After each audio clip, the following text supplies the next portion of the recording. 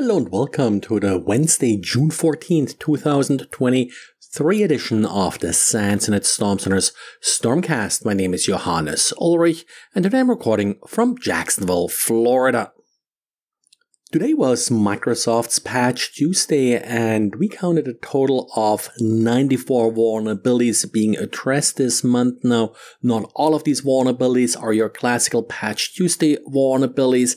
There are 14 Chromium related vulnerabilities that were actually patched a little bit earlier this month and of course included in Microsoft Edge. There are also 6 GitHub vulnerabilities that are not typically sort of considered part of the Microsoft patch set.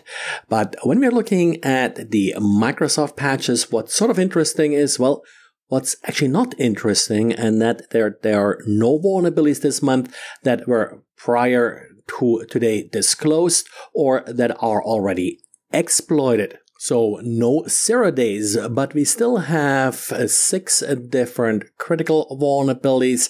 None of them is really sort of a big screamer in the sense that it's something that you absolutely have to patch right now. There are 3 critical vulnerabilities in the Windows Pragmatic Multicast service. This is sort of a, well, as the name implies, a multicast service, but one that actually includes also some reliability. It's sort of a modified multicast protocol. You're likely only vulnerable if you also use Microsoft Message Queue.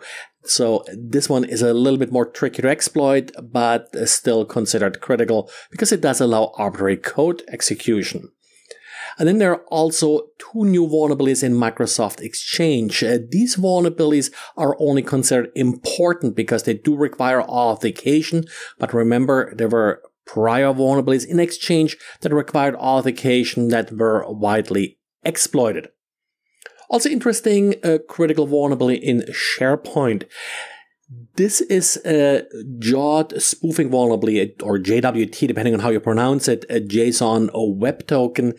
It does allow an unauthenticated attacker access as administrator. The final critical vulnerability is in Visual Studio. This is, of course, something that you don't necessarily have enabled. Only really developers should really need Visual Studio typically. Also, it's a part of the debug feature that does allow remote code execution with Visual Studio. So it's labeled critical, but I don't think it's really a vulnerability you lose a lot of sleep over. So nothing too outrageous. Apply the patches as usual, nothing that you need to specifically prioritize. Since Microsoft didn't give us a 0-day vulnerability today to patch, we got one from VMware.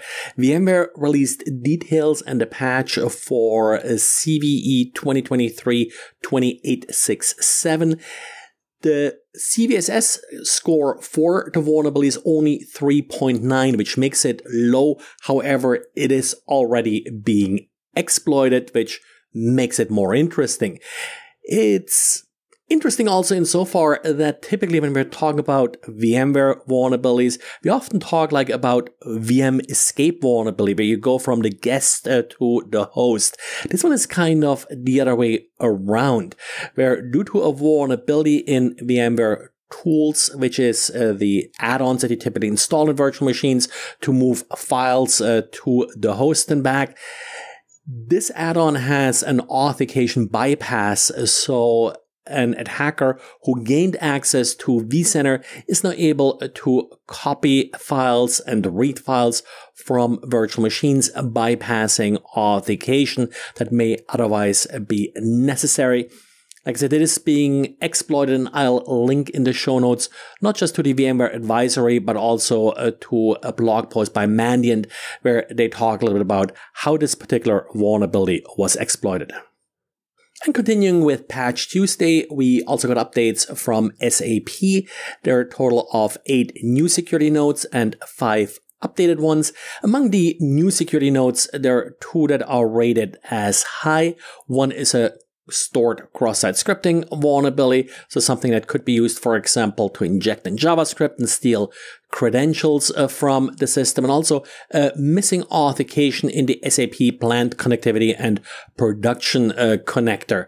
So these are probably the vulnerabilities that you really have to pay attention to.